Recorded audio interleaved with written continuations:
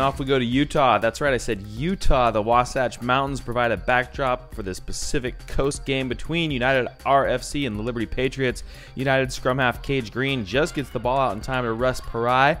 The fly half makes a great break before finding Severin Rapana. He takes it over for the try. From the scrum, United Sione Hosea passes to Cage Green. Again, this time he gets the ball to Maika Uefe. And a lovely spin move. He makes a break for the line, finally passing to Severin Rapana again, and that one's good. One more time going over for the score. A quick tap from the Patriots scrum half Dave Black to second row Anthony Ellis, who passes to the wing. Deshaun Bradford, he does the rest. Try to the Patriots. Then Tino Holo makes a break, timing his pass to Bradford beautifully as he cuts inside, chips ahead, and then recovers the ball from the defender.